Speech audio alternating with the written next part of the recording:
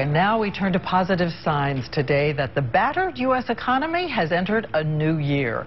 In this first week of 2013, the Dow closed today up nearly 500 points, thanks in part to the new jobs report.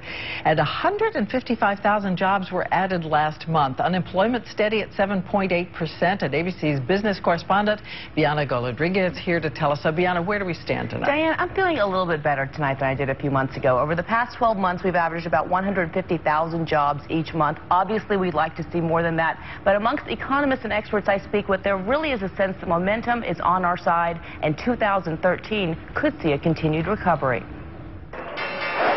With Wall Street capping off its first week of the new year with a bang, closing at a 5-year high, and with that news today that despite all the worry over Washington and looming tax increases, December saw hiring. This year is off and running. Last month's hiring was especially strong in healthcare and construction. But digging into those numbers, we can now see some clear lines to where the hot jobs of 2013 will be.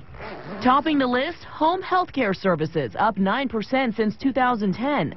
25-year-old Tiffany Fields started working as a home aide in April. In this economy, she never dreamt she could find a job so quickly. We graduated, we got jobs, started making money. I'm happy about that. Also, nurse practitioners will be in high demand as more Americans gain health care coverage with the new federal health care law phasing in. So where are the hot spots geographically? Detroit, for one. Yes, Detroit. Anyone looking for a job making cars, the Motor City is the town for you. With Superstorm Sandy wrecking hundreds of thousands of cars, and auto sales at a 5-year high, 2013 is expected to see an even bigger uptick in car buying.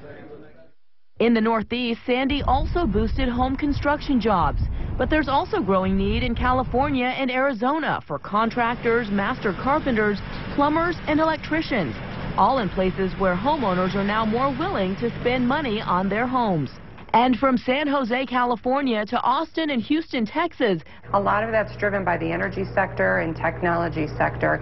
And again, we're expecting to see that continued growth in the years to come. And Diane, you don't have to wait for the monthly jobs report to gauge how the economy is doing. 2 signs to look out for to see that this economy is really recovering. New restaurants opening up, consumers feeling more comfortable at going out and spending more money. And look for an increase in the housing market continuing to recover and home prices rising as well. So you'll see it in restaurants and home prices most strongly. Thanks so much, Diane. And now we